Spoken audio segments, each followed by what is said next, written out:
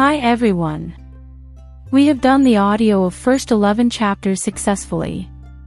If you have missed any of the chapter, please click the playlist and listen. Let's start with chapter 12. Biotechnology and its applications. Biotechnology, as you would have learned from the previous chapter, essentially deals with industrial-scale production of biopharmaceuticals and biologicals using genetically modified microbes, fungi, plants and animals. The applications of biotechnology include therapeutics, diagnostics, genetically modified crops for agriculture, processed food, bioremediation, waste treatment, and energy production. 3 critical research areas of biotechnology are I. Providing the best catalyst in the form of improved organism, usually a microbe or pure enzyme. 2. Creating optimal conditions through engineering for a catalyst to act, and 3. Downstream processing technologies to purify the protein/organic compound. Let us now learn how human beings have used biotechnology to improve the quality of human life, especially in the field of food production and health. Next topic. 12.1 Biotechnological applications in agriculture. Let us take a look at the 3 options that can be thought for increasing food production. I. Agrochemical-based agriculture. The second, organic agriculture, and 3. Genetically engineered crop-based agriculture. The Green Revolution succeeded in tripling the food supply, but yet it was not enough to feed the growing human population. Increased yields have partly been due to the use of improved crop varieties, but mainly due to the use of better management practices and use of agrochemicals, fertilizers and pesticides. However, for farmers in the developing world, agrochemicals are often too expensive, and further increases in yield with existing varieties are not possible using conventional breeding. Is there any alternative path that our understanding of genetics can show so that farmers may obtain maximum yield from their fields? Is there a way to minimize the use of fertilizers and chemicals so that their harmful effects on the environment are reduced? Use of genetically modified crops is a possible solution. Plants, bacteria, fungi, and animals whose genes have been altered by manipulation are called genetically modified organisms, GMO. GM plants have been useful in many ways. Genetic modification has I. Made crops more tolerant to abiotic stresses, cold, drought, salt, heat. 2. Reduced reliance on chemical pesticides, pest-resistant crops. 3. Helped to reduce post-harvest losses. 4. Increased efficiency of mineral usage by plants. This prevents early exhaustion of fertility of soil. V. Enhanced nutritional value of food. Example, golden rice, i.e., vitamin-enriched rice. In addition to these uses, GM has been used to create tailor-made plants to supply alternative resources to industries, in the form of starches, fuels, and pharmaceuticals. Some of the applications of biotechnology in agriculture that you will study in detail are the production of pest-resistant plants, which could decrease the amount of pesticide used. Bt toxin is produced by a bacterium called Bacillus thuringiensis, Bt for short. Bt toxin gene has been cloned from the bacteria and been expressed in plants to provide resistance to insects without the need for insecticides, in effect created a biopesticide. Examples are Bt cotton, Bt corn, rice, tomato, potato and soybean etc. Bt cotton. Some strains of Bacillus thuringiensis produce proteins that kill certain insects such as lepidopterans, tobacco budworm, armyworm, coleopterans, beetles, and dipterans, flies, mosquitoes. B. thuringiensis forms protein crystals during a particular phase of their growth. These crystals contain a toxic insecticidal protein. Why does this toxin not kill the bacillus? Actually, the Bt toxin protein exists as inactive protoxins, but once an insect ingests the inactive toxin, it is converted into an active form of toxin due to the alkaline pH of the gut, which solubilizes the crystals. The activated toxin binds to the surface of midgut epithelial cells and create pores that cause cell swelling and lysis and eventually cause death of the insect. Specific Bt toxin genes were isolated from Bacillus thuringiensis and incorporated into the several crop plants such as cotton, figure 12.1. The choice of genes depends upon the crop and the targeted pest, as most Bt toxins are insect group specific. The toxin is coded by a gene CRY-AC named CRY. There are a number of them. For example, the proteins encoded by the genes CRY-AC and CRY-IAB control the cotton bollworms, that of CRY-IAB controls corn borer. Pest-resistant plants. Several nematodes parasitise a wide variety of plants and animals, including human beings. A nematode Meloidogenine ignitia infects the roots of tobacco plants and causes a great reduction in yield. A novel strategy was adopted to prevent this infestation, which was based on the process of RNA interference, RNAi. RNAi takes place in all eukaryotic organisms as a method of cellular defense. This method involves silencing of a specific mRNA due to a complementary dsRNA molecule that binds to and prevents translation of the mRNA, silencing. The source of this complementary RNA could be from an infection by viruses having RNA genomes or mobile genetic elements, transposons, that replicate via an RNA intermediate. Using agrobacterium vectors, nematode-specific genes were introduced into the host plant, figure 12.2. The introduction of DNA was such that it produced both sense and antisense RNA in the host cells. These two RNAs, being complementary to each other, formed a double-stranded dsRNA that initiated RNAi and thus silenced the specific mRNA off the nematode. The consequence was that the parasite could not survive in a transgenic host expressing specific interfering RNA. The transgenic plant therefore got itself protected from the parasite, figure 12.2. Next topic. 12.2 Biotechnological applications in medicine. The recombinant DNA technological processes have made immense impact in the area of healthcare by enabling mass production of safe and more effective therapeutic drugs. Further, the recombinant therapeutics do not induce unwanted immunological responses, as is common in case of similar products isolated from non-human sources. At present, about 30 recombinant therapeutics have been approved for human use the world over. In India, 12 of these are presently being marketed. 2.2.1 Genetically engineered insulin. Management of adult-onset diabetes is possible by taking insulin at regular time intervals. What would a diabetic patient do if enough human insulin was not available? If you discuss this, you would soon realize that one would have to isolate and use insulin from other animals. Would the insulin isolated from other animals be just as effective as that secreted by the human body itself, and would it not elicit an immune response in the human body? Now, imagine if bacterium were available that could make human insulin. Suddenly the whole process becomes so simple. You can easily grow a large quantity of the bacteria and make as much insulin as you need. Think about whether insulin can be orally administered to diabetic people or not. Why? Insulin used for diabetes was earlier extracted from pancreas of slaughtered cattle and pigs. Insulin from an animal source, though, caused some patients to develop allergy or other types of reactions to the foreign protein. Insulin consists of two short polypeptide chains, chain A and chain B, that are linked together by disulfide bridges, figure 12.3. In mammals, including humans, insulin is synthesized as a prohormone, like a proenzyme.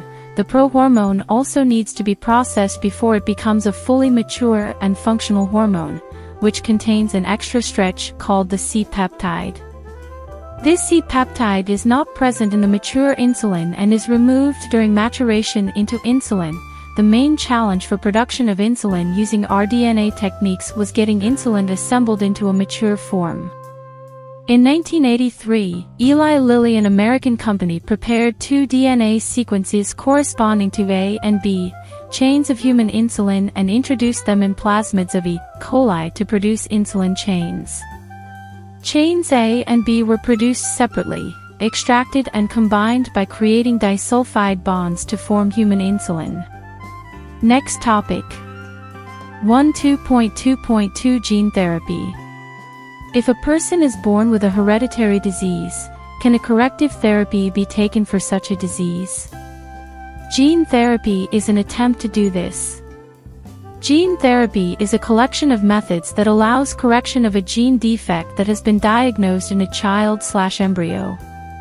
Here genes are inserted into a person's cells and tissues to treat a disease. Correction of a genetic defect involves delivery of a normal gene into the individual or embryo to take over the function of and compensate for the non-functional gene.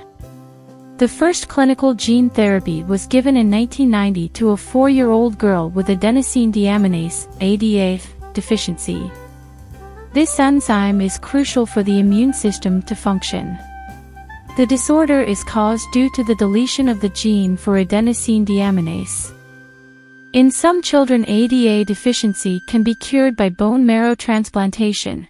In others, it can be treated by enzyme replacement therapy, in which functional ADA is given to the patient by injection.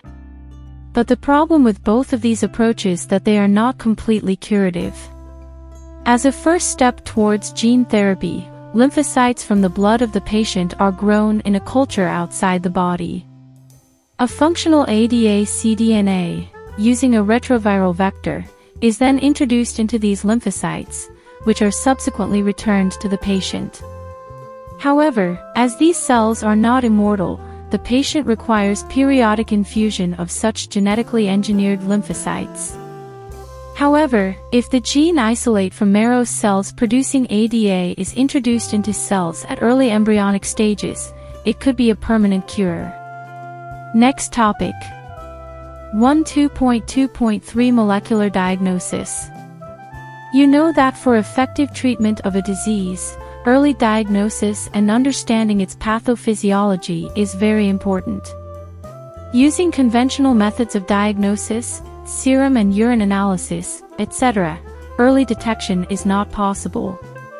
Recombinant DNA technology, polymerase chain reaction, PCR, and enzyme-linked immunosorbent assay, ELISA, are some of the techniques that serve the purpose of early diagnosis. Presence of a pathogen, bacteria, viruses, etc., is normally suspected only when the pathogen has produced a disease symptom. By this time, the concentration of pathogen is already very high in the body. However, very low concentration of a bacteria or virus, at a time when the symptoms of the disease are not yet visible, can be detected by amplification of their nucleic acid by PCR. Can you explain how PCR can detect very low amounts of DNA? PCR is now routinely used to detect HIV in suspected AIDS patients. It is being used to detect mutations in genes in suspected cancer patients too. It is a powerful technique to identify many other genetic disorders. A single-stranded DNA or RNA, tagged with a radioactive molecule, probe, is allowed to hybridize to its complementary DNA in a clone of cells, followed by detection using autoradiography. The clone having the mutated gene will hence not appear on the photographic film, because the probe will not have complementarity with the mutated gene. ELISA is based on the principle of antigen-antibody interaction. Infection by pathogen can be detected by the presence of antigens, proteins, glycoproteins, etc., or by detecting the antibodies synthesized against the pathogen. Next topic. 12.3 Transgenic animals. Animals that have had their DNA manipulated to possess and express an extra, foreign, gene are known as transgenic animals. Transgenic rats, rabbits, pigs, sheep, cows and fish have been produced, although over 95% of all existing transgenic animals are mice. Why are these animals being produced? How can man benefit from such modifications? Let us try and explore some of the common reasons. I. Normal physiology and development. Transgenic animals can be specifically designed to allow the study of how genes are regulated, and how they affect the normal functions of the body and its development. Example, study of complex factors involved in growth such as insulin-like growth factor. By introducing genes from other species that alter the formation of this factor and studying the biological effects that result, information is obtained about the biological role of the factor in the body. 2. Study of disease. Many transgenic animals are designed to increase our understanding of how genes contribute to the development of disease. These are specially made to serve as models for human diseases so that investigation of new treatments for diseases is made possible. Today, transgenic models exist for many human diseases such as cancer, cystic fibrosis, rheumatoid arthritis, and Alzheimer's. 3. Biological products. Medicines required to treat certain human diseases can contain biological products, but such products are often expensive to make. Transgenic animals that produce useful biological products can be created by the introduction of the portion of DNA, or genes, which codes for a particular product such as human protein, alpha-1 antitrypsin, used to treat emphysema. Similar attempts are being made for treatment of phenylketonuria, PKU, and cystic fibrosis. In 1997, the first transgenic cow, Rosie, produced human protein-enriched milk, 2.4 grams per liter. The milk contained the human alpha-lactalbumin and was nutritionally a more balanced product for human babies than natural cow milk. 4. Vaccine safety. Transgenic mice are being developed for use in testing the safety of vaccines before they are used on humans. Transgenic mice are being used to test the safety of the polio vaccine. If successful and found to be reliable, they could replace the use of monkeys to test the safety of batches of the vaccine. V. Chemical safety testing. This is known as toxicity/safety testing. The procedure is the same as that used for testing toxicity of drugs. Transgenic animals are made that carry genes which make them more sensitive to toxic substances than non-transgenic animals. They are then exposed to the toxic substances and the effects studied. Toxicity testing in such animals will allow us to obtain results in less time. Next topic. 12.4 Ethical issues. The manipulation of living organisms by the human race cannot go on any further without regulation. Some ethical standards are required to evaluate the morality of all human activities that might help or harm living organisms. Going beyond the morality of such issues, the biological significance of such things is also important. Genetic modification of organisms can have unpredictable results when such organisms are introduced into the ecosystem. Therefore, the Indian government has set up organizations such as GAC, Genetic Engineering Approval Committee, which will make decisions regarding the validity of GM research and the safety of introducing GM organisms for public services. The modification/usage of living organisms for public services, as food and medicine sources, for example, has also created problems with patents granted for the same. There is growing public anger that certain companies are being granted patents for products and technologies that make use of the genetic materials, plants, and other biological resources that have long been identified, developed and used by farmers and indigenous people of a specific region/country. Rice is an important food grain, the presence of which goes back thousands of years in Asia's agricultural history. There are an estimated 200,000 varieties of rice in India alone. The diversity of rice in India is one of the richest in the world. Basmati rice is distinct for its unique aroma and flavor, and 27 documented varieties of basmati are grown in India. There is reference to basmati in ancient texts, folklore, and poetry, as it has been grown for centuries. In 1997, an American company got patent rights on basmati rice through the U.S. Patent and Trademark Office. This allowed the company to sell a new variety of basmati in the U.S. and abroad. This new variety of basmati had actually been derived from Indian farmers' varieties. Indian basmati was crossed with semi-dwarf varieties and claimed as an invention or a novelty. The patent extends to functional equivalence, implying that other people selling basmati rice could be restricted by the patent. Several attempts have also been made to patent uses, products, and processes based on Indian traditional herbal medicines, example turmeric neem. If we are not vigilant and we do not immediately counter these patent applications, other countries/individuals may encash on our rich legacy and we may not be able to do anything about it. Biopiracy is the term used to refer to the use of bioresources by multinational companies and other organizations without proper authorization from the countries and people concerned without compensatory payment. Most of the industrialist nations are rich financially but poor in biodiversity and traditional knowledge. In contrast, the developing and the underdeveloped world is rich in biodiversity and traditional knowledge related to bioresources.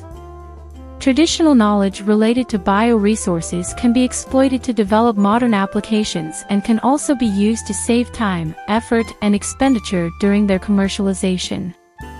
There has been growing realization of the injustice, inadequate compensation, and benefit sharing between developed and developing countries.